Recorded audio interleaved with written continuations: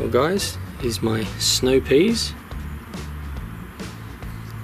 Yum. That beautiful. Another one here. Over here I've got chocolate mint. Yummy, yummy mint that smells minty and chocolatey.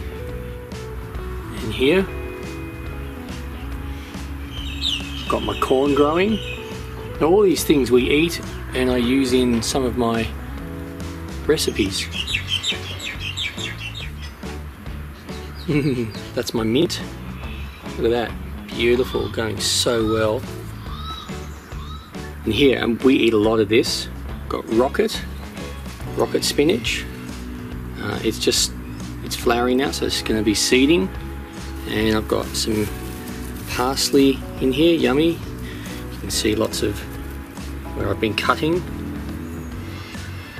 And we've got some, here we go, spinach here. Again, there's things missing because we eat this a lot. And here, growing some asparagus. And over here, more asparagus. Here's my lovely, it's starting to flower, nice. It's my capsicum. And over here, it's already, yep, it's getting some beans on it. More. Yep. Here's some yummy blueberries. They'll be ripe. These will be ready to pick in a few days or so. So probably starting tomorrow I'll put a net over them so the birds don't eat them, because they really like to eat these. Got my little tomato plant just starting to do well. This will go really well, can't wait to have tomatoes. Nice, my thyme, fresh thyme. Can't beat fresh thyme. Then you got this. Oh, this is going so well. See? Oregano, hot and spicy. It's really got a nice kick to it, really good. Over here I've got some chilies. Yeah, doing alright. Got peppermint over there. I've got quite a few blueberry plants, as you can see in the distance. We also grow strawberries. I come out here with Ayla and we pick the strawberries and we pick the blueberries. She has such a great time. We have these, just eating them fresh. So yummy. And there are my chives. I've got more chives planted in other areas, but this is the one that I've been taking cuttings from, as you can see, because I use these in videos and just general cooking as well. More blueberries. Oh, getting close. Here's some spearmint. That's really good.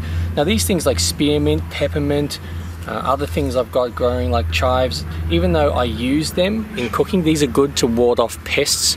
They attract, some of these things attract certain animals that eat other things like aphids. Now here's my kale. Unfortunately it's not doing well.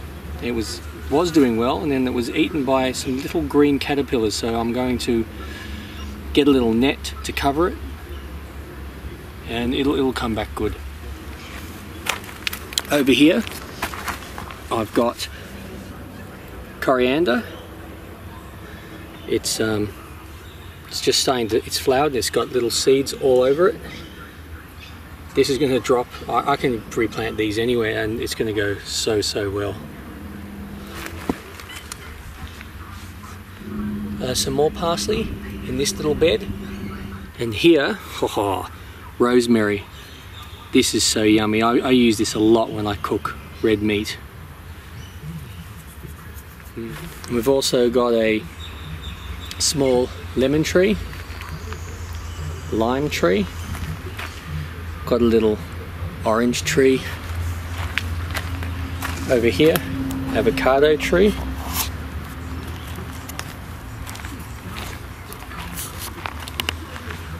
along here, little mandarin tree.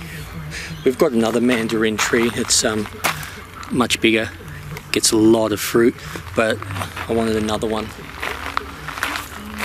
Over here, got a lemonade tree,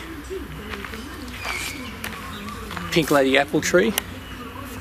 I've got a couple of those, but you need two different types of apples for them to cross-pollinate. You can't just have one apple tree, one different type, just one type. You've got to have at least two types. Over here, this is a pear, pear tree. And right here in the corner we've got a mango tree, just a little baby one. And we've got another apple tree, it's just a dwarf apple. And over there,